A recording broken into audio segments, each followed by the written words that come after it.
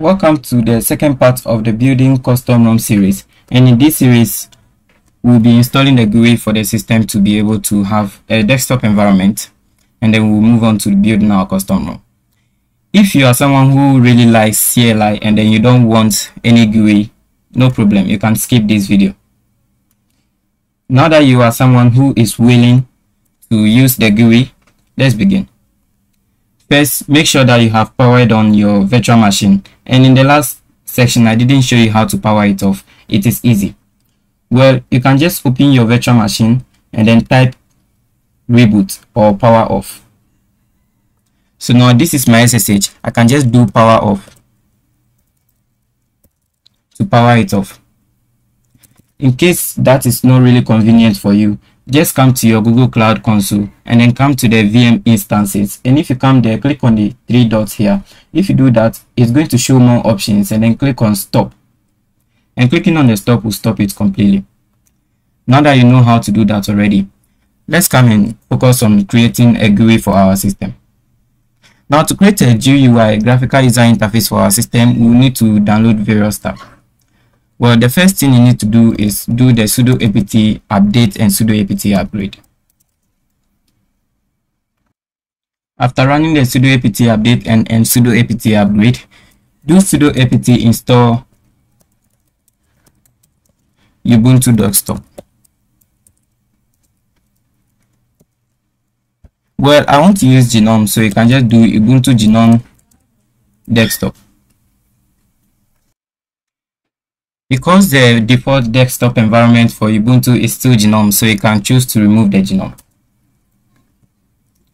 Now, if this command starts to run, please click on the -y to avoid this question. So if you just want to keep moving, just click on the Y and then hit on enter. Now that the Ubuntu desktop is installing in our SSH system, you just have to open your web browser and make sure you install this nomachine in your system. So open your web browser and type nomachine. Original site is nomachine.com, and I'll put this in the description so you don't need to struggle. Now nomachine is opened. Click on the download here, and click on the three dash line, which is navigation menu, and then click on download, and then choose the operating system you are on. If you are on Windows, choose nomachine for Windows. If you are on Mac, too. And I'm currently on Linux environment, so I'll choose Linux.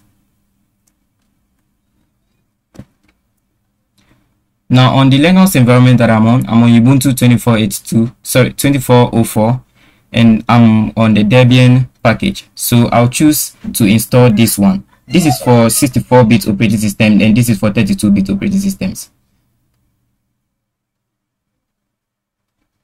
Now the site is loaded. Scroll down and click on download. Now the download has begun. Also, you need to copy this download link. Let's cancel this download.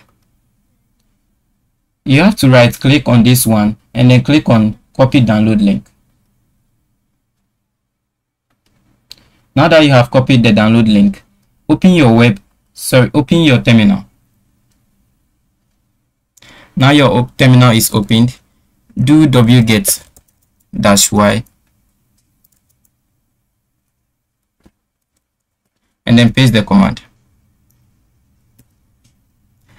Well, it says the -y isn't a command, so please remove the -y from there and then do the command again.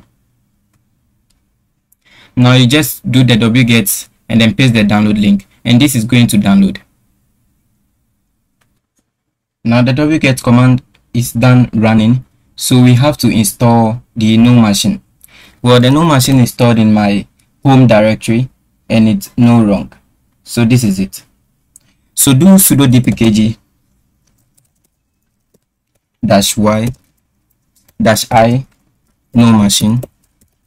Just click on tab to autofill. Type in your sudo password and then wait for it to load. Well, if you like this my terminal style and then my whole computer setup, you can just comment down and I'll make a video on how to get this look. And also you can see I have a material U system with this. Everywhere is themed with the wallpaper color. So if you want this, you can just comment it and I'll show you.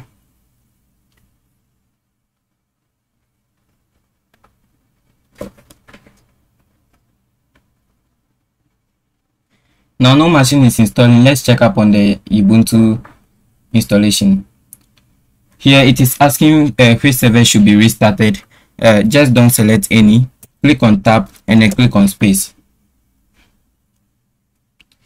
Now the Ubuntu desktop is done installing. We have to install nomachine in the system too, but before you install the nomachine, you have to configure certain things in the system to work. So now let's begin configuration. Firstly, you need to create a user. So to create a user, you have to do sudo adduser, then the username. Well, this username is going to be htext1. Give it a password. Don't leave it with no password, so just give it a password. Skip all of these ones and then click on Y, click on enter. The password creation and then the account creation is done. Now you have to give this user a super user right. You have to give it a super user right so that it can have the root right. So to give it a root right, use this command. The command goes like this: sudo usermod -ag capital G, then sudo give a comma adm, then give the person's name. So the one we created earlier was htext1. Well, if you seem not to understand this command, this is the meaning. The sudo is actually asking for super user rights. The user mode is pointing out to the current user, the user you are trying to modify a user, and then the ag is used to add a user to a sudo group. So the ag is actually adding the user to the sudo group here, and then the adm mean admin, and then the user that you want to give this right. So click on enter, and it says the user mode group doesn't exist. So let's look for this and then let's configure it. The reason why I think it's doing that is because of this little space we left in there. So let's just fill the space out and then hit on enter again. Now you just have to remove this space. Don't put space between the sudo and then the comma and adm. Don't do that. So now that you have been able to give super user right to the htext1 user, do sudo -i to enter into the super user of htext, the root directory of all the users. Now that you are in the root directory of all the users, I want you to look up for this file. So just type ls etc ssh and now sshd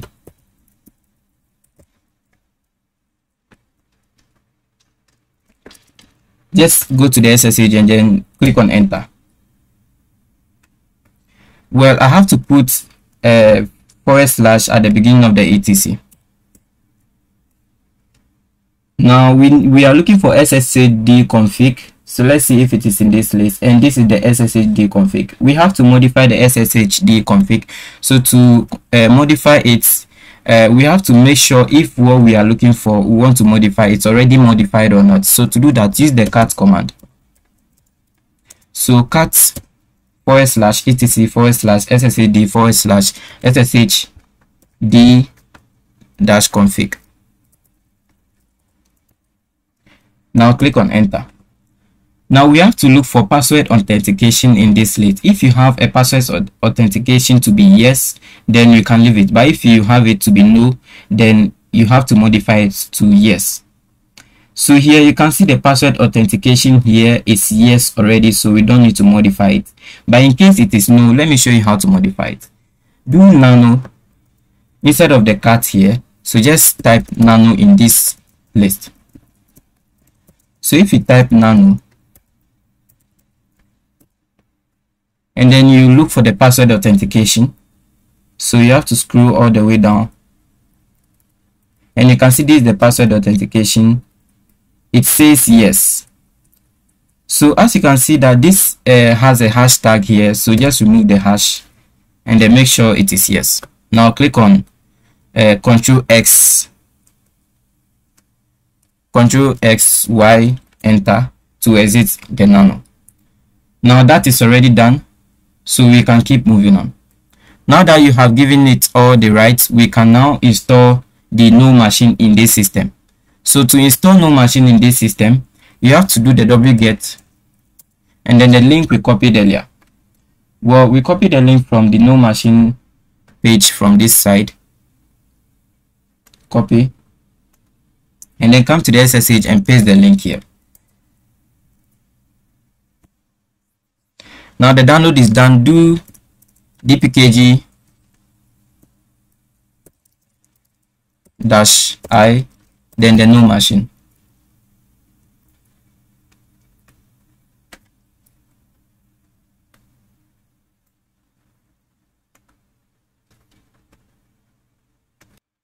Now the nomachine installation is done in our virtual machine, so do reboot. Now the system is now gone into reboot mode. Just close this window and close this one also.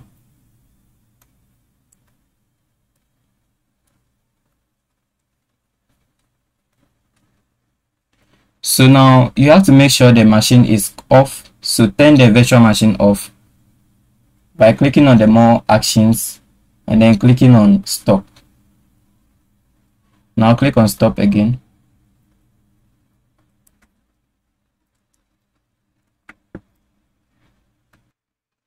In our terminator, let's check. You can see that the nomachine is done with the terminator. So let's just close our terminal and then let's come to, you can see there's a nomachine here. So you just have to make sure that is done. And then you have to make sure the VM is stopped. So now the VM is stopped successfully. The next thing you have to do is to configure the VPC network state. So come to the navigation menu here again, and then scroll down to VPC network. So now click on the VPC network.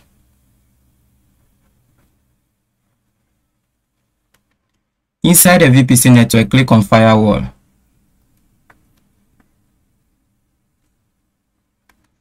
Now in this firewall, you have to create a new firewall rule.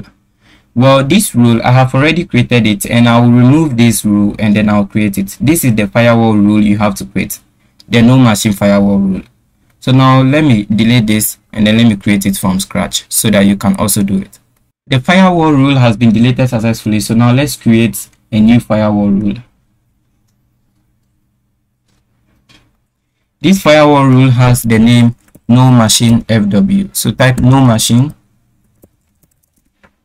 -fw, then copy this one and then come to the description. You can just write the same nomachine fw, and then on the logs here, please leave the logs. You can leave it to off. And then the tag here, make sure the tag has nomachine fw. And then the tag IP address, do 0.0.0.0.0. Sorry, the dot has to be 3. So that's 30 already. Then give /0. Now you have to make sure the protocol is 4000. So let's come to this place and then look for the IP protocol. So now you have to make sure the TCP is ticked. So if the TCP is ticked, click on the port and then type 4000, which is 4000, not UDP. Let it be TCP. Well, nomachine might be using UDP, but the moment it sees this port, it will change to TCP automatically. So with that, you don't need any other, you don't need to do any other thing. That is it. So you can just come down here and then click on create. Now the rule has been created successfully, and let's check if it is there. There you can see the rule here. Now let's go back to our virtual machine.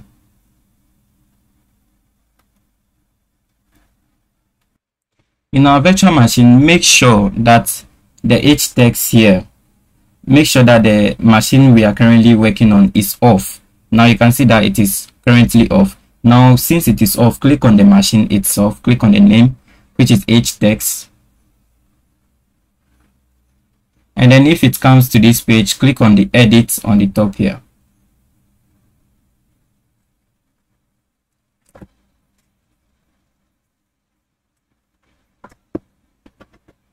If it's downloading, scroll down.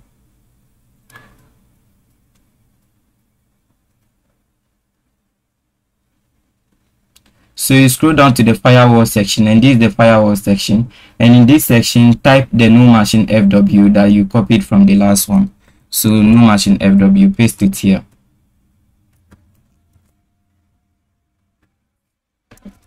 Sorry, I pasted it twice.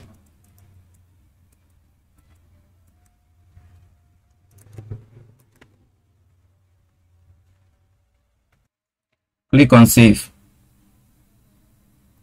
After clicking on this page, it brings you to the detailed page. So just click on the VM instance here so that it will take you straight to the VM instance.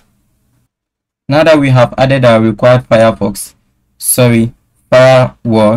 just power on the VM instance, which is the HText VM instance, and let's begin connecting it to the nomachine system. So power it on and let's begin. So to do that, just click on the start, select it and click on start or resume, and then click on start on the pop-up menu that appears. You can see it is started successfully. So you have to copy the external IP address. The external IP address you are seeing here, you have to copy it. Now that you have copied the external IP address, you have to open the nomachine that you have installed in your system. Now the nomachine is opened successfully. Just keep clicking on OK, and then we want to see the screen. Well, I want dark mode. I don't have a good eyes, so let me do that very quick.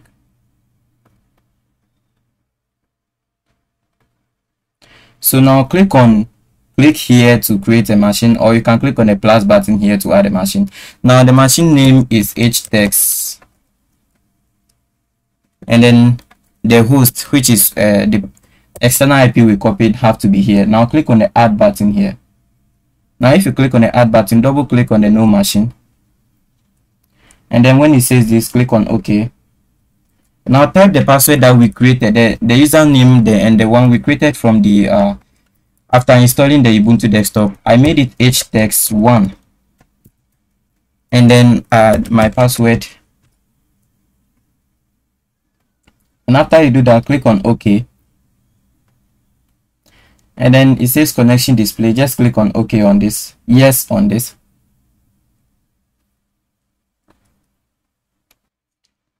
Click on OK. Now to configure the display, it is not looking quite good, so